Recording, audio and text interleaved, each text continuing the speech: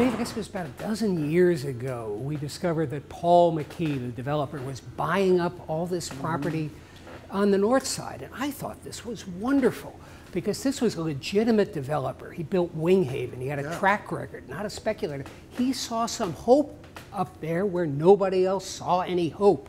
A lot of this place is an urban disaster area. So many houses had been torn down up there that part of it looked rural. For a while they were growing corn. A farmer moved in, was growing corn.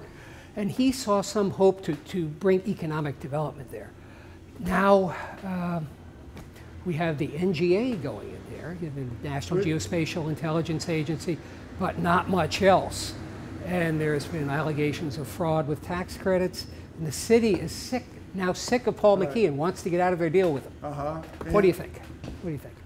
Well, I remember going to some of McKee's presentations in those early years, and it did look inspiring. He showed pictures of a big employment center near the Musial Bridge. He showed more office buildings sort of in the west edge of downtown, and he showed streets with new brick houses.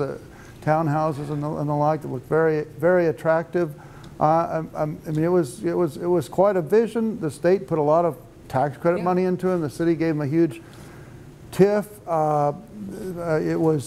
It was large-scale development on a scale that's never been tried in the city, let alone in North St. Louis. And he was somewhat instrumental in bringing the NGA there, and that's going to be a big development. He does get part of the credit for that. And that's going to be a big development there. The question is, will anything else come because of it or because he has assembled this land? We don't see other people beating down the doors to get into the north side. Right. Well, he has a grocery store and a gas station that are under construction right now. But with this legal fight that's going on, I suspect that everything else is stalled for years to come. That's so sad. You would hope that the NGA could attract something. I mean, it's going against that area is the fact that it's high crime, and it's a lot of abandoned buildings still remaining.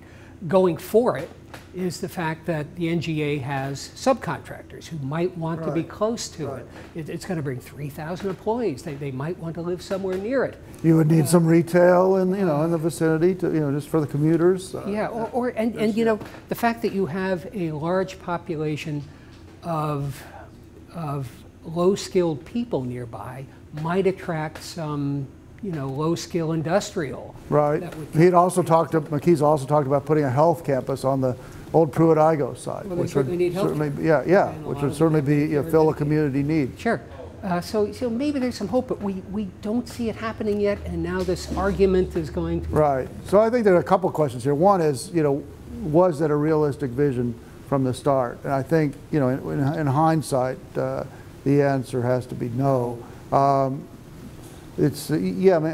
Maybe some small scale things can happen in that area with the right amount of subsidies, but it appears that McKee bit off too much, and the city went along, and the state. It's quite a shame. And the other question is what happens now with all of that, all of that land, all of that area, and I'm afraid the outlook is pretty dire unless the city and Mr. McKee can somehow come to a settlement. What am I supposed to do with these mouths? But I knew from